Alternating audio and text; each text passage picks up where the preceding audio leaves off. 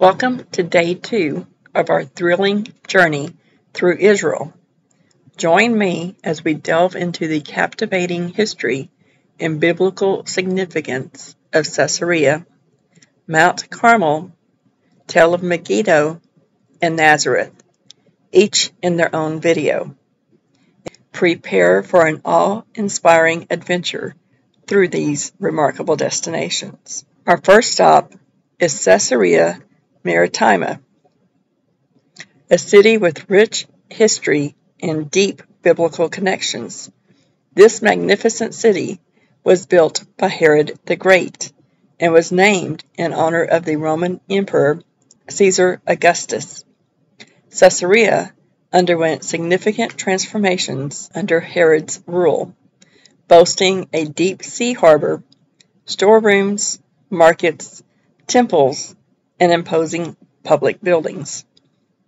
Caesarea, along with all of Judea, was awarded by Rome to Herod the Great in 30 BC. In 22 BC, Herod began construction of a deep-sea harbor named Sebastos. Herod built his palace on a promontory jutting out into the sea, with a decorative pool surrounded by stoas. Every 5 years, the city hosted major sports competitions, gladiator games, and theatrical productions in its theater overlooking the Mediterranean Sea. Caesarea Maritima's history extends beyond the Roman era. In the 12th century, it became a strategic stronghold for the Crusaders. They constructed a fortified city atop the Roman ruins, leaving their mark on the landscape. The Crusader city is a captivating blend of Roman and medieval architecture, offering a glimpse into the medieval period. Outside of the Grand Theater, we see statues, including a stone statue depicting Jesus as the Good Shepherd. This portrayal of Jesus reflects the adaptation of a motif that originated in ancient Greek sculpture and continued into Hellenistic and Roman arts. One of the remarkable structures still partially standing in Caesarea is its Grand Theater, built in a half-circle outside the city walls. Because its obscene and bawdy performances may have created an offense among religious Jews. Below the stairs are rooms where they could change. It hosted various performances, sports competitions, and gladiator games. The floor of the orchestra, the semicircle space in front of the stage where the important people sat in Roman times, was colorfully painted stone in Herod's time and later paved with marble. The front of the stage, or the orchestra wall, was painted stone imitating marble. There are 6 wedges of seats. The square place for the governor's seat can be seen midway in the center wedge.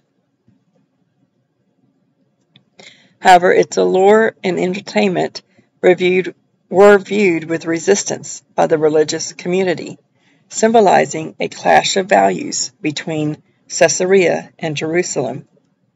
An ancient rabbi named Yezek is quoted as saying that Caesarea and Jerusalem could not prosper at the same time. Either one or the other would be in ruins. This was his way of teaching that the values represented by Caesarea and its theater were opposed to those of Jerusalem and the temple. Caesarea was a fancy city in its day. This gives us an idea of how the life looked like at the time of Jesus.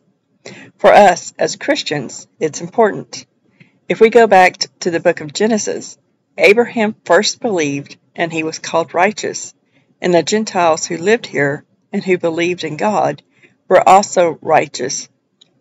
Galatians 3:6-9 says, "So also Abraham believed God, and it was credited to him as righteousness." Understand then that those who have faith or children of Abraham. Scripture foresaw that God would justify the Gentiles by faith and announced the gospel in advance to Abraham. All nations will be blessed through you. These people believed in God and were righteous. The Roman centurion Cornelius, who lived here in Caesarea, was one of those people. In yesterday's video, we saw that Peter had a vision while he was in Jaffa, and then he was told to come to Caesarea to baptize Cornelius. Cornelius was the first Gentile convert to Christianity. Before that time, only Jews were allowed to be baptized. The Bible also records the death of Herod Agrippa I, which Josephus recorded taking place in the theater in Acts 12, verses 19 through 23. Then Herod went from Judea to Caesarea and stayed there. He had been quarreling with the people of Tyre and Sidon, and they now joined together and sought an audience with him. After securing the support of Blastus, a trusted personal servant of the king, they asked for peace, because they depended on the king's country for their food supply. On the appointed day, Herod, wearing his royal robes, sat on his throne and delivered a public address to the people. They shouted, "This is the voice of a God, not a man." Immediately, because Herod did not give praise to God, an angel of the Lord struck him down, and he was eaten by worms and died. So he did not give the glory. He accepted the people's adoration and did not correct them when they called him a god. You can see here where he would have been sitting. This was his throne seat in the theater. As we make our way towards the coast, we encounter an awe-inspiring Herodian harbor. This harbor was a monumental engineering feat of its time. It facilitated the trades of goods, connecting Caesarea to the rest of the Roman Empire and beyond.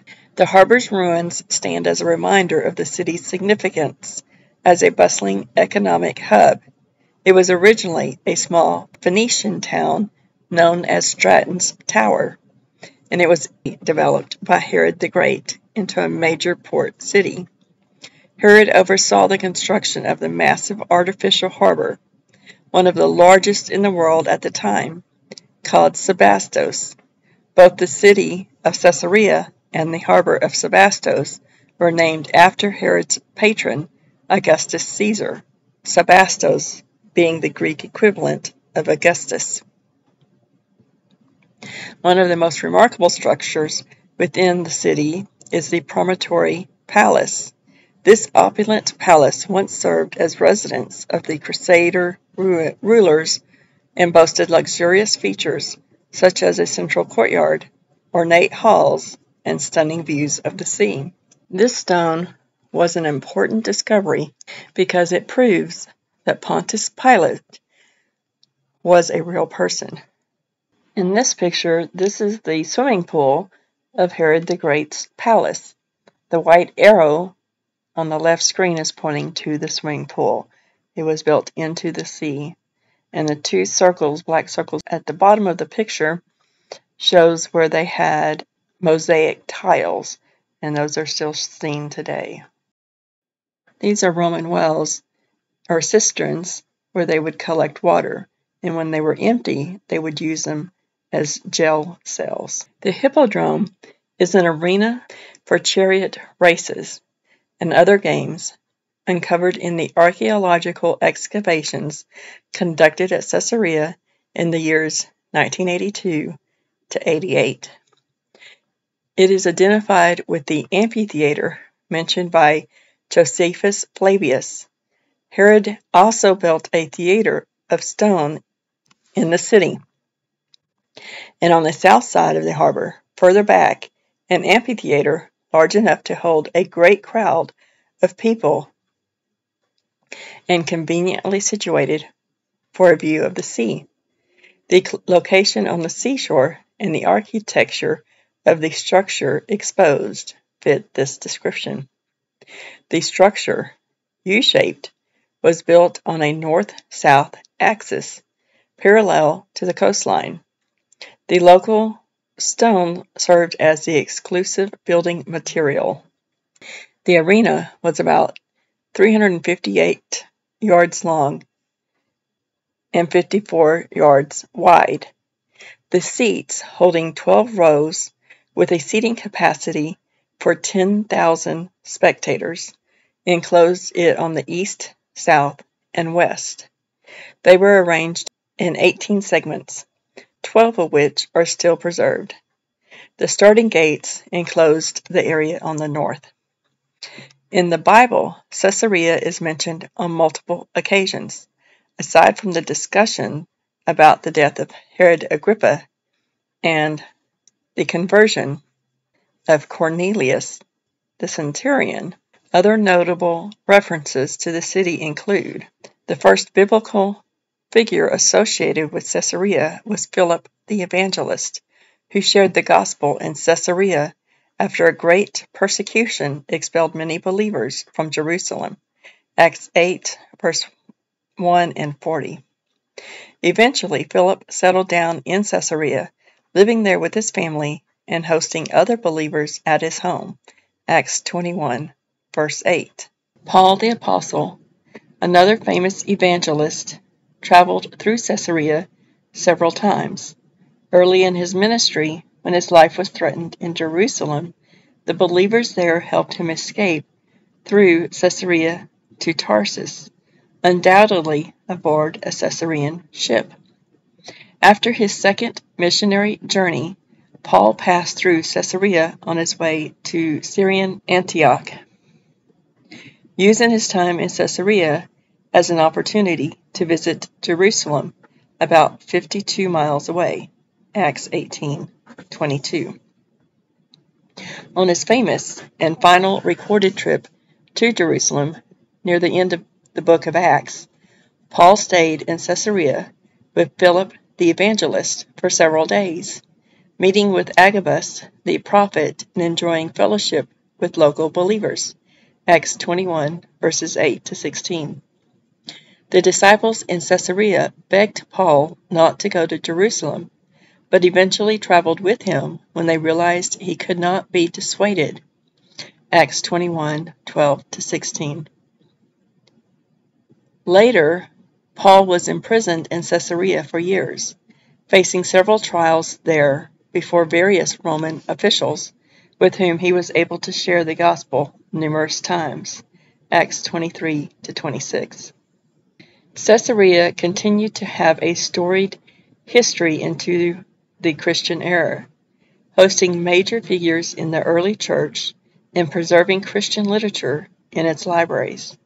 It became a flourishing, multi-ethnic community and an important center for education, writing, and intellectual discourse.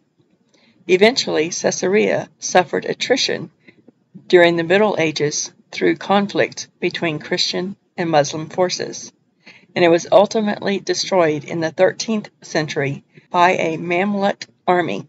As a monument to man's achievements, both Caesarea and the Roman Empire that sponsored it are long gone. However, the gospel of Jesus Christ, which impacted this famed city, lives on around the world and continues to change lives today. Thank you for watching this video and joining me on this incredible journey to explore and learn about these significant biblical sites. If you enjoyed this content and would like to see more, please consider subscribing to my channel. By subscribing, you'll never miss an episode and will be a part of our growing community of believers. Additionally, I want to invite you to support this channel and my mission further by becoming a patron on my Patreon platform.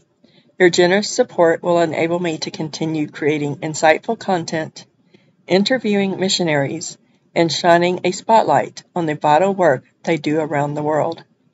Together, we can make a difference and support these impactful missions. Thank you for your support, and I look forward to sharing more incredible stories and insights with you in future videos. Stay connected, subscribe, and join me on this inspiring journey. God bless you.